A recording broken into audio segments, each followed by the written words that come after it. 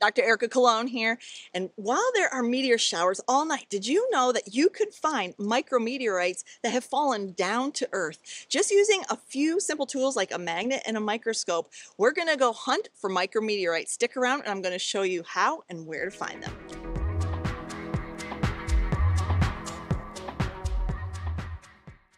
So before we start hunting for micrometeorites, let's find out where they come from.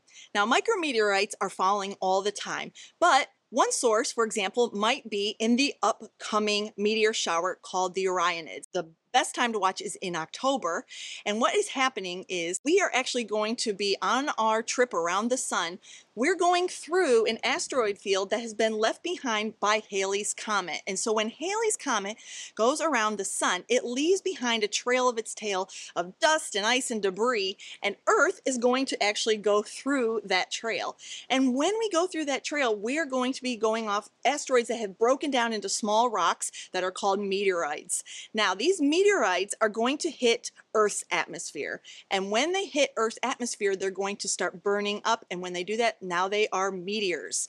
When they go through that atmosphere and start burning up and breaking up into small pieces, and they're breaking up into dust, some of them make it all the way to Earth's surface. Now, there's some rare pieces that scientists go all over the world to follow. If we see one land and there are some big chunks, but those are pretty rare. But micrometeorites are falling in space dust, happening all the time down to the Earth, and when the meteor hits the Earth's surface, they are now meteorites.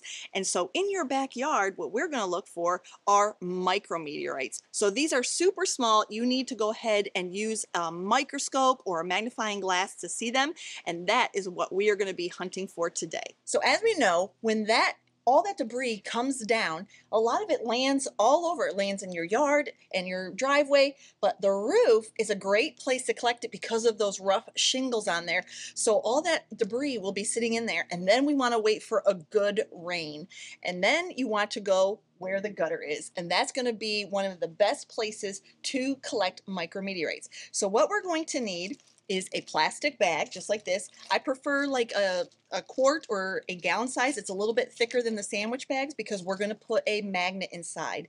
So when we put that magnet inside, we are going to use this to collect, and we're going to take everything we collect and put it right on this paper plate. So as you can see right here, when the rain comes down off the roof, it's going to bring all of that dust and debris and everything else that lands on the roof down through the rain gutter, and you can kind of see it will start collecting up here along this wall. We got this pile here, so as I can see, I'm going to come over to this pile right here. It looks like a lot of tiny rocks and pebbles, and we are going to start searching for micrometeorites in here. And to do that, we have our magnets in our plastic baggie, and we're just going to take that and we're going to put it right in that pile, and we're going to slide the magnet right through there, hoping to pick up anything that is magnetic. Now, this is not all micrometeorites, but we're hoping some are in there. So whatever is collected on that magnet, we're going to go ahead, reach in our baggie, pull that magnet out, and that way everything drops right onto our plate. We're going to do a couple swipes so we have enough to look at with our microscope, just like that. We're going to get a good collection on that plate, and then we're going to take this plate inside. Now, I feel like right now we have a great sample size to go look. We don't want too much because then that's going to be a lot to look at in the microscope. So we can use a pocket microscope to go ahead and do this. We can use a hand lens, like as long as it's like a 10x magnification, or you can use a stereo microscope. So let's take this in and let's go look and see if we found any micrometeorites. All right, when I bring our sample in, this is just how I like to search for the micrometeorites. I'm sure there are much better techniques, but this one works for me.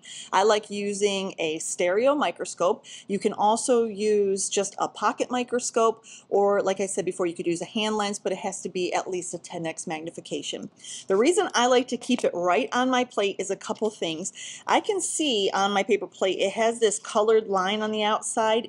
I use this as a guideline when I'm shifting and looking at my sample, and I kind of shift everything so it goes to the outside edge just like this, and then I take a marker and I'm going to mark my start line, and I'm just going to make a line right down so I know right where I just marked it right here is where I'm going to start, and I'm going to search, and I'm going to move in a circular pattern when I'm looking under the microscope.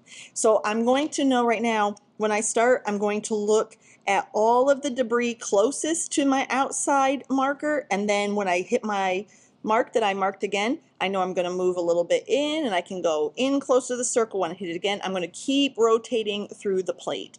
Now, you do want to have practice. You need to have maybe a little bit steady hand because you can see it doesn't hang onto the base all the way. So you just need to hold it flat, and when you're looking, I find my starter mark just like here. I bring it into focus, and then I can go ahead and I can just start moving it around, and we are going to begin searching for our micrometeorites. So what we're looking for is, while micrometeorites come in a lot of shapes, the easiest one is the spherical shape. And this is because the friction of entering the atmosphere melts and heats that micrometeorite, and the surface tension of their liquefied elements pulls them into this spherical shape.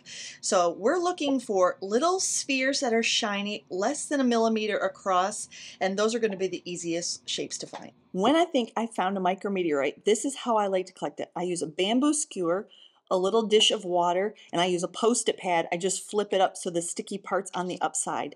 Now I'm going to dip the tip of that bamboo skewer in the water, because when I have to use the microscope to go and look for my specimen, and then I'm going to attach it to the wet end, and I'm going to bring it over and make sure it sticks to that Post-it. So check it out. This is how we're going to collect it.